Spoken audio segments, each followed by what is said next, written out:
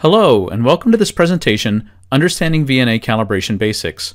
In this short presentation, we'll explain the importance of calibration in network analyzer measurements and the basic concepts and procedures used in both 1- and 2-port VNA calibration.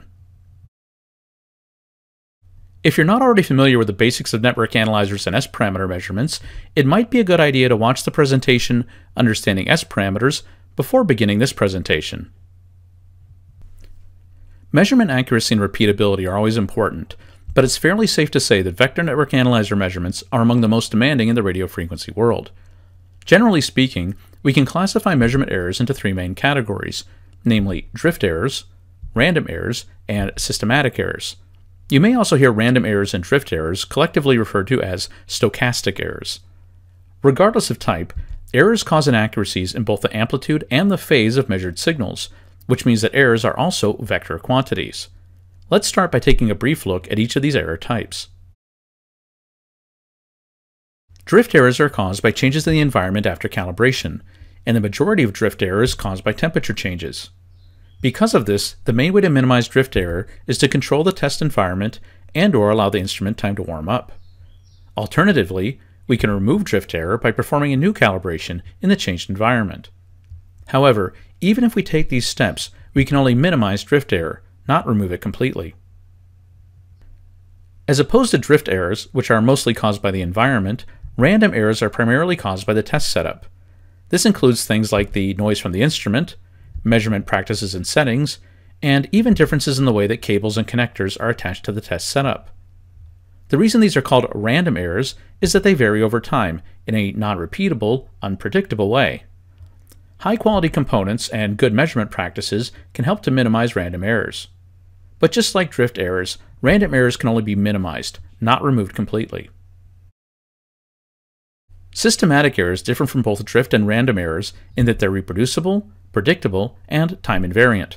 This is because systematic errors are primarily caused by non-ideal components within our VNA and within the test setup itself.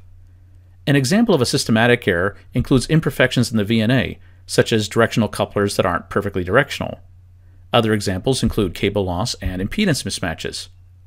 What's different about systematic errors is that systematic errors can be almost entirely removed through calibration. Calibration can be defined as the process by which we remove systematic errors from our measurement results. In order to perform a calibration, we first select a type of calibration based on the measurement setup and desired results. There are numerous types of calibration, which we'll cover shortly. We then connect special devices called calibration standards to different points in our test setup, usually where the DUT or device under test will eventually be connected. The VNA calibration routine is started and the response is measured. Note that many types of calibration require different standards to be connected and disconnected multiple times and/or in multiple places. The resulting calibration data is then used to correct our results when measuring the device under test. It's important not to confuse measurement calibration with instrument calibration. A measurement calibration removes systematic errors in VNA measurements. It's performed by the user and is repeated rather frequently, often before each measurement session, or at least before important measurements. Instrument calibration, on the other hand, is used to verify that the instrument is functioning within specifications. For example, that a generator is really outputting minus 10 dBm of power when output power is set to minus 10 dBm. Instrument calibration is performed by a service or calibration center, not by the user, and instruments are usually calibrated on a fixed time cycle, commonly every few years. A VNA has a valid measurement calibration when it displays cal or similar somewhere on the GUI. A VNA has a valid instrument calibration when its calibration stickers are intact, and the instrument has been in for a cal sometime during the last few years. Another important concept in calibration is a calibration plane or reference plane, which is where calibration occurs. In most cases, the device under test is not directly connected to the VNA ports. In addition to cables, other devices, such as attenuators, may be between the DUT ports and the VNA ports. By defining our calibration or reference planes where the DUT will be attached, the influence of everything between the DUT and the analyzer ports will be removed or calibrated out. In order to perform a calibration, we need calibration standards. Calibration standards are usually delivered in the form of a calibration kit. The calibration standards in a kit are terminations or couplers with very precisely known magnitude and phase responses.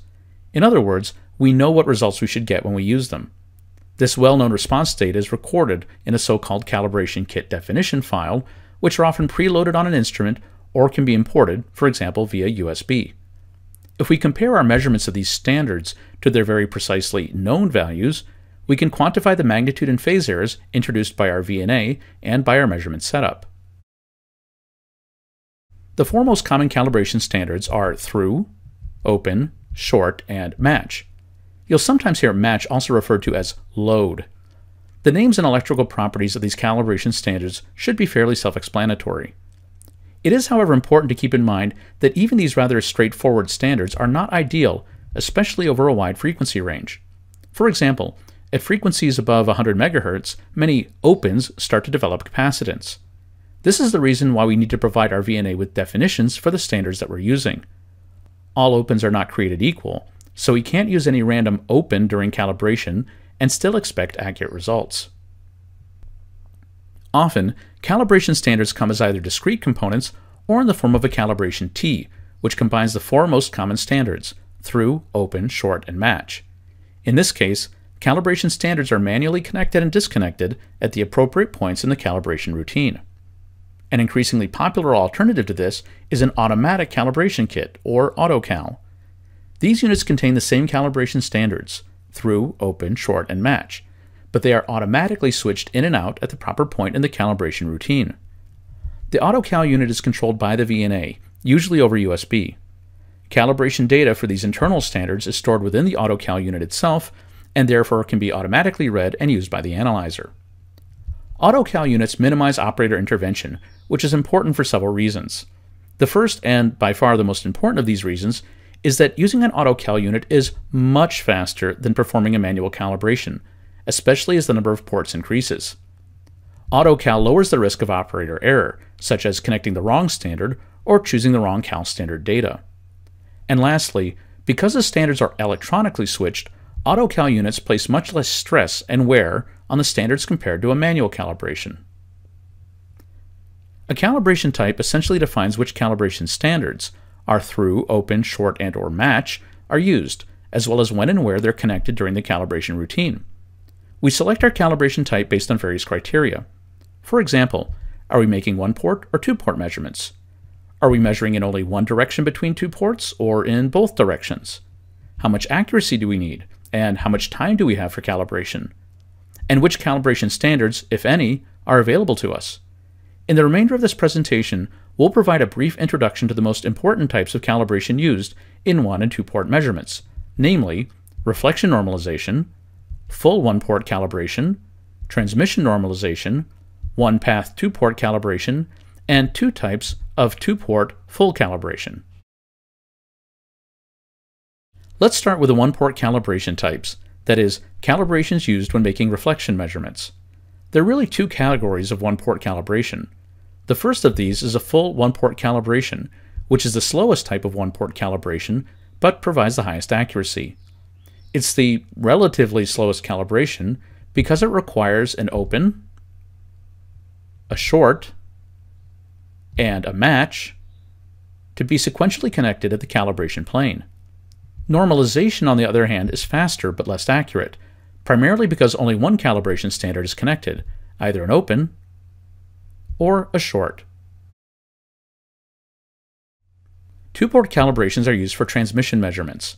Just like one-port calibration, we can make the distinction between the faster, less accurate normalization and the slower but more accurate full calibration. As before, normalization for transmission measurements requires only a single calibration standard, in this case, a through. The calibration can be done in one or both directions. Halfway between normalization and full calibration is something called one-path two ports, which is basically a combination of our full one-port open-short match plus a transmission normalization. Because we're doing the full calibration on one port, this only improves our results in one direction. If we do the full calibration on both ports, this is a full two-port calibration. There are two variants of this, the through open-short match and the unknown open-short match. Let's look at each of these last two more closely. through open short match is, by far, the most common calibration type for two-port measurements. Running a through open short match calibration provides calibration for reflection measurements at both ports, as well as transmission measurements in either direction between these ports. So, after running this calibration, we can make any S-parameter measurements. The only downside of the through open short match calibration is that it can be somewhat time-consuming and labor-intensive. 8 sweeps are required. The 3 one-port standards have to be connected one at a time to each port, and then the through has to be connected between the 2 ports and swept in both directions. Part of the appeal of auto-calibration units is that the through open short match can be run in just a few seconds, without having to manually connect and disconnect the calibration standards. In unknown open short match, the known through calibration standard is replaced with an unknown. This is usually a generic RF coupler. The only real requirement on the unknown is that it have the same characteristics in both directions. This calibration method is helpful when our DUT has different connector types, such as an SMA on one end and an N connector on the other. There's one last type of calibration procedure, called an isolation measurement, which usually complements a through measurement. Remember that a through calibration measures the signal passing between the ports via an attached cable and connected devices. An isolation measurement is used to determine how much internal leakage, or crosstalk, there is between the test ports. As you might imagine, there's no physical calibration standard for an isolation measurement. The normal procedure is simply to terminate the test ports with 50 ohm loads. In most modern network analyzer measurements, isolation, or rather the lack of isolation, is not a significant source of error. So let's summarize what we've learned. Calibration is the process used to remove systematic errors when making network analyzer measurements, and calibration is performed at the so-called reference or calibration plane, which is where we connect our device under test. To perform a calibration, we use calibration standards, often delivered in the form of a set or a kit, and these are connected and measured at the calibration plane in a given sequence. The 4 most common standards are through, open, short, and match, and these can be implemented either as traditional discrete physical components, or it can be integrated into an automatic calibration unit. There are many different kinds of calibration, and we choose our calibration type based on the type of measurements we're making, for example, reflection versus transmission, as well as the desired level of accuracy. A normalization is faster because it only uses a single calibration standard, but is less accurate, whereas a full calibration provides the highest accuracy for a slight increase in time and effort. This concludes our presentation, Understanding VNA Calibration Basics. Thanks for watching.